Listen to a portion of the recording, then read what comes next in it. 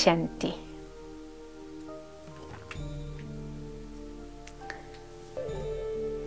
നമ്മുടെ മനസ്സിൽ നിരന്തരമായിട്ട് ചിന്തകൾ വന്നുകൊണ്ടിരിക്കുകയാണ് അല്ലേ? നമുക്ക് സ്റ്റോപ്പ് ചെയ്യാൻ പറ്റാത്തൊരു കാര്യമാണ്. ചിന്തകൾ തുടർച്ചയായിട്ട് വരും. നമ്മുടെ മനസ്സിൽ ചിന്തകൾ വരുന്നത് എന്തിൻ്റെ ആധാരത്തിലാണ്? നമ്മൾ ചിന്തിക്കുന്നതിൻ്റെ ബേസ് എന്താ? ഒന്നുകിൽ നമ്മുടെ ജീവിതത്തിൽ കടന്നുപോയ കാര്യങ്ങൾ, പാസ്റ്റ് എക്സ്പീരിയൻസ്, എന്തെല്ലാം സംഭവങ്ങൾ, വ്യക്തികൾ, സാഹചര്യങ്ങളിലൂടെ നമുക്ക് കടന്നു വരേണ്ടി വന്നു, അത് നമുക്ക് നൽകിയ അനുഭവങ്ങൾ, അതിൻ്റെ ആധാരത്തിൽ ചില ചിന്തകൾ നമുക്ക് വന്നുകൊണ്ടിരിക്കും. ഇല്ലെങ്കിൽ പിന്നെ നമ്മൾ ചിന്തിക്കുന്നത് നമ്മുടെ ചുറ്റുപാടും കാണുകയും കേൾക്കുകയും ചെയ്യുകയും ചെയ്യുന്ന സംഭവങ്ങൾ, ഇൻഫർമേഷൻസ് ഇങ്ങനെ വന്നുകൊണ്ടേയിരിക്കുകയല്ലേ. പ്രത്യേകിച്ച് ഇന്ന് സോഷ്യൽ മീഡിയയുടെ യുഗമാണല്ലോ. ഇൻഫർമേഷൻ ടെക്നോളജിയുടെ കാലഘട്ടത്തിലല്ലേ നമ്മൾ ജീവിച്ചിരിക്കണേ. നമുക്ക് ഇൻഫർമേഷൻസിന് എന്താ കുറവ്? എല്ലായിടം ലോകത്തിൻ്റെ ഏത് കോണിൽ എന്ത് നടന്നാലും അത് നമ്മുടെ അടുത്തേക്ക് വന്നുകൊണ്ടിരിക്കുകയാണ്. പക്ഷെ പൊതുവേ നമ്മൾ നോക്കിക്കഴിഞ്ഞാൽ ഫാസ്റ്റായിട്ട് പറയില്ലേ, വൈറൽ ന്യൂസ് പോലെ പ്രചരിച്ചുകൊണ്ടിരിക്കുന്നത് കൂടുതലും, പ്രത്യേകിച്ച് ഇപ്പോഴത്തെ കാലഘട്ടത്തിൽ നെഗറ്റീവ് ഇൻസിഡൻസ് വളരെ വേഗം പ്രചരിക്കും. അതേസമയം നമ്മുടെ ലോകത്തിൽ പോസിറ്റീവായിട്ട് ധാരാളം കാര്യങ്ങൾ നടന്നുകൊണ്ടിരിക്കുകയായിരിക്കും. പക്ഷെ നെഗറ്റീവ് ന്യൂസുകളുടെ പ്രചാരണം വളരെ കൂടുതലാണ്, വളരെ സ്പീഡില്ല. അപ്പോൾ ഇതെല്ലാം കാണുകയും കേൾക്കുകയും ചെയ്യുമ്പോൾ ഈ പാസ്റ്റ് എക്സ്പീരിയൻസ്, നമുക്ക് നമ്മുടെ ജീവിതത്തിലുണ്ടായ ചില സംഭവങ്ങൾ, അല്ലെങ്കിൽ ഇവിടുന്ന് കിട്ടിക്കൊണ്ടിരിക്കുന്ന വിവരങ്ങൾ, ഇതിൻ്റെ ആധാരത്തിൽ നമ്മുടെ മനസ്സിൽ എപ്പോഴും എന്തെങ്കിലും ചിന്തകൾ വന്നുകൊണ്ടിരിക്കും. പിന്നെ ഇത് രണ്ടും മുന്നിൽ വെച്ചുകൊണ്ട് നമ്മൾ നമ്മുടെ ഭാവിയെക്കുറിച്ച് ചിന്തിക്കും. ഉദാഹരണത്തിന്, ഇപ്പോൾ എവിടെയെങ്കിലും ഒരു വീട്ടിലൊരു മോഷണം നടന്നു എന്നിരിക്കട്ടെ. മോഷണം നടന്നു, മോഷ്ടാവ് മോഷണശ്രമത്തിൻ്റെ ഇടയിൽ ആ വീട്ടിലുള്ളവർ ഉപദ്രവിച്ചു, വെട്ടുകൊണ്ടു, അല്ലെങ്കിൽ മരിച്ചു, എന്തെങ്കിലും ഒരു സംഭവം നമ്മൾ കേട്ടു. പേപ്പറിൽ രാവിലെ ന്യൂസ് വന്നു, ടി വിയിൽ ന്യൂസ് വന്നു, ഫോണിലൂടെ ഇൻഫർമേഷൻ കിട്ടി. അവിടെ നമ്മൾ ഒറ്റയ്ക്കൊരു വീട്ടിൽ താമസിക്കുകയാണെങ്കിൽ ഈ ന്യൂസ് കേൾക്കുന്നതും നമ്മുടെ മനസ്സിൽ എന്താ ഉടനെ ചിന്ത വരിക? അയ്യോ ഭഗവാനെ, നാളെ എൻ്റെ വീട്ടിലും വരുമോ? ഞാനിവിടെ ഒറ്റയ്ക്കല്ലേ താമസിക്കണേ. ഒരു വീട്ടിൽ കള്ളം കയറി ഈ നടന്ന പ്രശ്നം നടന്നുകൊണ്ടിരിക്കുമ്പോൾ, അതേ സമയം അതേ രാത്രിയിൽ നമ്മുടെ നാട് മുഴുവൻ, നമ്മുടെ നഗരത്തിൽ 1 കോടി ജനങ്ങൾ താമസിക്കുന്ന ഒരു സ്ഥലത്താണ് നമ്മൾ ജീവിക്കണമെന്നിരിക്കട്ടെ. അതിൽ ഇത്രയും പേര് സമാധാനമായിട്ട് ഉറങ്ങുകയാണ്. അവിടെ ഒരേ ഒരു വീട്ടിലാണ് ഈ പ്രശ്നം ഉണ്ടായത്. പക്ഷെ ന്യൂസ് പരക്കണ ആ ഒരു വീട്ടിലുണ്ടായ സംഭവമായിരിക്കും. മീഡിയയിലൂടെ നടക്കുന്ന ഈ ന്യൂസ് നമ്മുടെ മുന്നിലെത്തിയിട്ട് നമ്മൾ പിന്നീട് അതിനെക്കുറിച്ച് ചിന്തിക്കുമ്പോൾ നമ്മുടെ മനസ്സിലുണ്ടാകുന്നത് എന്താ? Insecurity feeling. എനിക്ക് എന്താകും? നാളെ എൻ്റെ വീട്ടിൽ ഇങ്ങനെ സംഭവിച്ചാൽ അതാദ്യം നമുക്ക് വരുന്ന ചിന്തകൾ, നെഗറ്റീവ് തോട്ട്സ് ഇങ്ങനെ വന്നുകൊണ്ട് ഇനി എന്താ ചെയ്യുക? വരൂ, എവിടെയും കള്ളം വരൂ. പിന്നെ നമുക്ക് സമാധാനമായിട്ട് ഉറക്കമേ വരില്ല. ഒരു ദിവസം ഉറങ്ങാൻ പോയാൽ ഈ സീനായിരിക്കും മുന്നിൽ വരിക. കതവടയ്ക്കുമ്പോഴും ഗേറ്റടയ്ക്കുമ്പോഴും എല്ലാം മനസ്സിൽ ഈ ചിന്ത വന്നുകൊണ്ടിരിക്കും. നമ്മൾ മാത്രമല്ല, അയൽ വീട്ടുകാരെങ്കിലും സംസാരിക്കാൻ വന്ന ഉടനെ ചോദിക്കുക, അറിഞ്ഞോ ചേച്ചി, എന്താ സംഭവിച്ചേ? ഇന്ന സ്ഥലത്ത് ഇന്നത് നടന്നു, അവിടെ ഒറ്റയ്ക്ക് താമസിച്ച വീട്ടിൽ സൂക്ഷിക്കണം കേട്ടോ, നന്നായിട്ട് പൂട്ടിയിട്ട് വേണം കിടക്കാൻ കേട്ടോ. തുടങ്ങും അവരവരുടെ നെഗറ്റീവ്. അതും കൂടെ കേൾക്കുമ്പോൾ നമുക്ക് കുറച്ചും കൂടി വീണ്ടും ഭയം ഉണ്ടാവും. വീണ്ടും നമ്മൾ നെഗറ്റീവ് ചിന്തിക്കാൻ തുടങ്ങും. അങ്ങനെ എത്ര പേര് അന്നത്തെ ദിവസം, ഇനി ആരൊക്കെ നമ്മളെ ബന്ധുക്കളോ ആരൊക്കെ ഫോൺ വിളിച്ചു എന്നിരിക്കട്ടെ, അവരും ഇതേ ടോപ്പിക്കായിരിക്കും പറയാം. നമ്മളത് കേട്ടുകൊണ്ടിരുന്നാലോ വീണ്ടും അടുത്ത നെഗറ്റീവിൻ്റെ മേലെ നെഗറ്റീവ്. അത് നമ്മുടെ ഇൻസെക്യൂരിറ്റി ഫീലിങ്ങും ഭയവും കൂട്ടി കൊണ്ടുവരും. അവർ പറഞ്ഞു വെച്ചു ഫോണ്, അവർ 1 മിനിറ്റോ 2 മിനിറ്റോ ആയിരിക്കും സംസാരിച്ചത്. പക്ഷെ പിന്നെ നമ്മുടെ മനസ്സിലോ, നമ്മളോട് സംസാരിച്ച്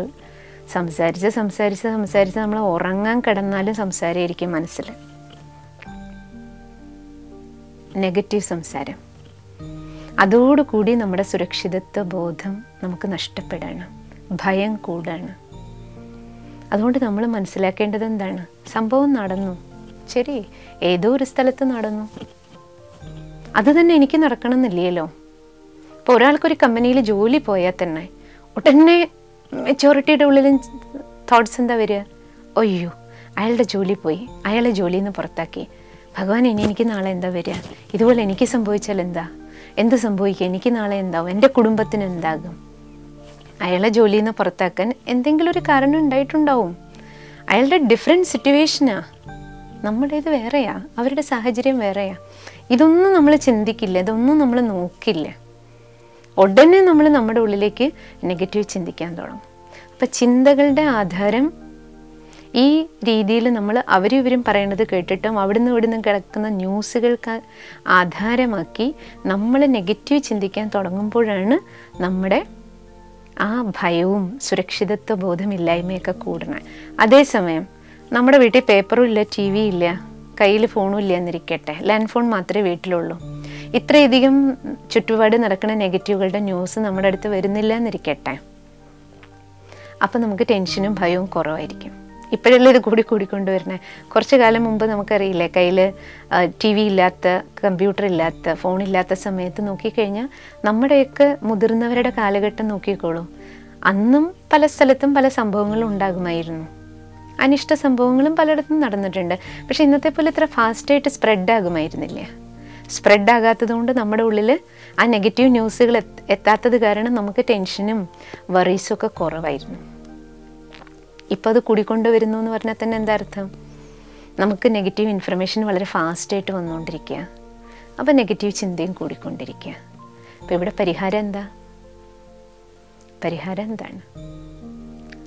സംഭവങ്ങൾ പലതും കാണും കേൾക്കും, പക്ഷേ അത് നടക്കുമ്പോൾ ഞാൻ എൻ്റെ ഉള്ളിൽ എന്ത് ചിന്തിക്കുന്നു എന്നുള്ളതാണ്. ശരി, അവിടെ നടന്നു, അത് അവരുടെ ജീവിത സാഹചര്യം, അത് തന്നെ എനിക്ക് വരണമെന്നില്ല. നമ്മളോട് പോസിറ്റീവ് ടോക്ക് ചെയ്യാൻ തുടങ്ങണം. ശുഭം ചിന്തിക്കാനും പോസിറ്റീവായിട്ട് നമ്മളോട് സംസാരിക്കാനും തുടങ്ങണം.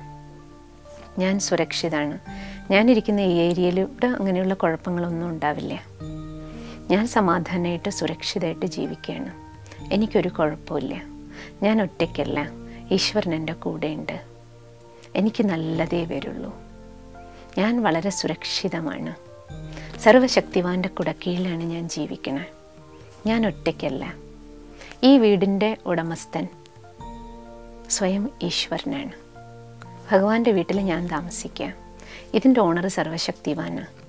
ആരെങ്കിലും നെഗറ്റീവ് പറയാൻ വന്നാൽ തന്നെ അറിഞ്ഞോ അവിടെ അത് നടന്നത്, അപ്പം തന്നെ അവരോട് പറയാം, നമ്മൾ എന്തിനാ നെഗറ്റീവ് കൂടുതൽ ചർച്ച ചെയ്യണം, നമുക്ക് എന്തെങ്കിലും നല്ല കാര്യങ്ങളെക്കുറിച്ച് പറയാം. എത്ര കൂടുതൽ നെഗറ്റീവ് ഫോണിൽ കൂടെയോ നേരിട്ടോ ആര് നെഗറ്റീവ് സംഭവം നമ്മളെ പേടിപ്പെടുത്തുന്ന സംഭവങ്ങൾ പറയാൻ തുടങ്ങുമ്പോൾ നമ്മൾ ട്രാക്ക് മാറ്റുക. അപ്പോൾ അവർക്കും നല്ലത്, നമുക്കും നല്ലത്. നമ്മുടെ ഇൻസെക്യൂരിറ്റി ഫീലിംഗ് കുറയണമെന്നുണ്ടെങ്കിൽ നമ്മൾ തന്നെ നമ്മളെ കൗൺസിൽ ചെയ്യാൻ തുടങ്ങണം. കൗൺസിലിംഗ് നമ്മൾ തന്നെയാണ് നമുക്ക് ചെയ്യേണ്ടത്.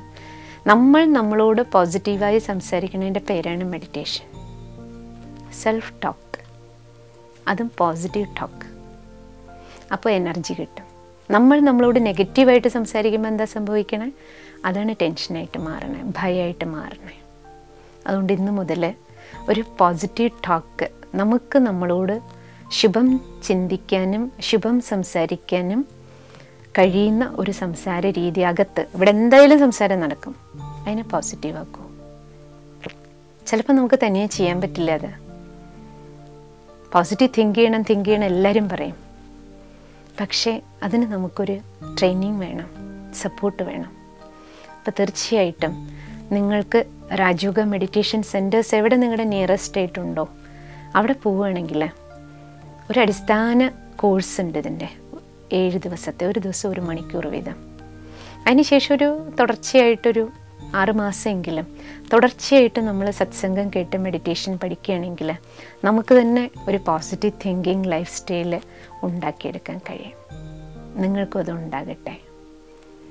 അതിലൂടെ നമ്മുടെ ജീവിതത്തിൻ്റെ സേഫ്റ്റി, സെക്യൂരിറ്റി നമ്മുടെ കയ്യിലാണ്. നമുക്ക് നമ്മുടെ ജീവിതത്തെ സംരക്ഷിക്കാൻ കഴിയും. അതേ ഇന്നത്തെ കാലഘട്ടത്തിൽ നമുക്ക് ചെയ്യാൻ കഴിയും. അല്ലെങ്കിൽ ജീവിതം മുഴുവൻ ഉരുകി പേടിച്ച് ടെൻഷൻ അടിച്ച് തന്നെ നമ്മൾ മരിക്കും. ഭയത്തിൽ തന്നെ. നെഗറ്റീവ് ചിന്തിക്കുകയാണെങ്കിലോ ഏത് വഴിക്കെങ്കിലും പോകുന്ന കള്ളൻ നമ്മൾ ചിന്തിച്ചുകൊണ്ടിരിക്കുകയല്ലേ, ആഹ്വാനം ചെയ്തുകൊണ്ടിരിക്കുക, അയ്യോ വരൂ. അപ്പോൾ അവരെ ക്ഷണിക്കും പോലെയാണ്. നെഗറ്റീവ് തിങ്കിങ് ആണ്, തോട്ട്സാണ്, പവറുണ്ട്. എന്ത് ചിന്തിക്കുന്നു അതായി തീരും. നെഗറ്റീവ് ചിന്തിക്കുക അർത്ഥം കള്ളനെ വിളിക്കും പോലെയാണ്. അതുകൊണ്ട് ഇന്ന് മുതൽ നമ്മൾ തീരുമാനം എടുക്കുക, നമ്മുടെ സേഫ്റ്റി നമ്മുടെ കയ്യിലാണ്. എത്രത്തോളം കഴിയുമോ നെഗറ്റീവ് സാഹചര്യത്തിൽ പോലും പോസിറ്റീവ് തിങ്ക് ചെയ്യും. അതിന് തന്നെ ഒരു ശക്തിയുണ്ട്. അത് നമ്മുടെ സേഫ്റ്റി കവചമായിട്ട് മാറും. ഓം ശാന്തി.